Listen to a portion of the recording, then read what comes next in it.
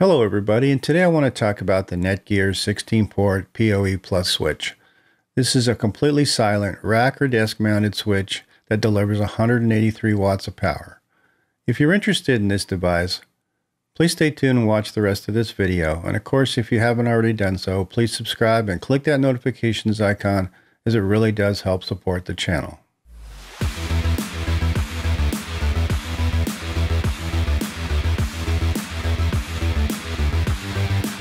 So recently I had a couple of power outages at the house, and despite being on a UPS, my PoE switch decided to stop working. I've had this switch for a while now, and despite being a really low-cost device, it's worked well for me, at least until recently. As this switch powers my cameras as well as several of my access points, I needed a replacement pretty quick. And I wanted it to be a gigabit switch, I wanted it to be silent, and I wanted to have more ports, because the one I was using was getting pretty full, so I wanted something that's got a little bit more expandability. Looking around on Amazon, I looked at a number of devices and ran across this Netgear.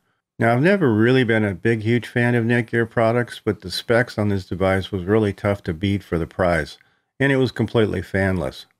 There's a lot of devices out there that are silent, but not very many of them that put out this much power.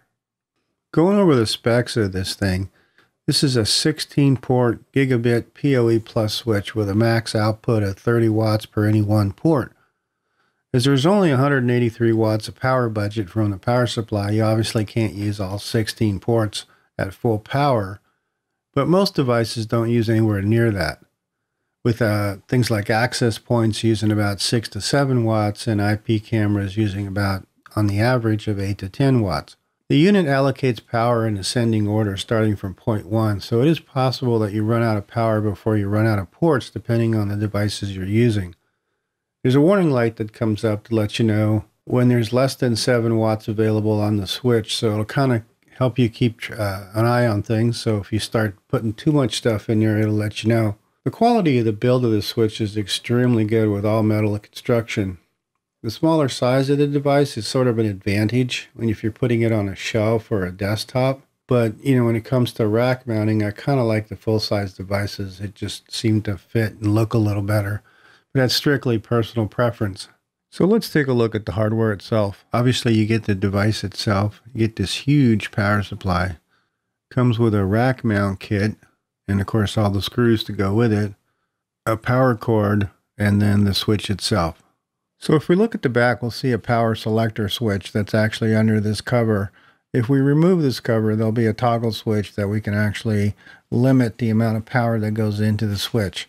Now this is useful for a couple purposes. One is for if you obviously have a smaller power supply and you want to limit it, but also even if you have a larger power supply, you can limit how much power goes to the device for protection.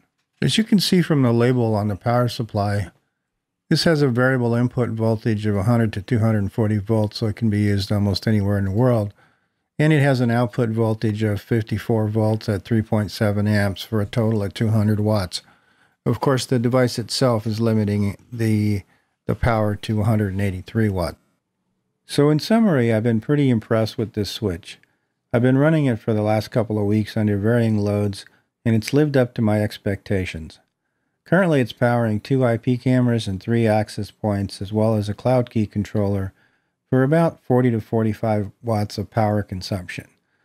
That leaves me significant power budget and a lot of extra ports to deal with for future expansion. The look is a little unconventional, but you'll probably get used to it, and it does rack mount pretty nicely, and it's small enough that you can put it on a tabletop or a shelf. Anyway, that's about it for this video. I hope you found it useful.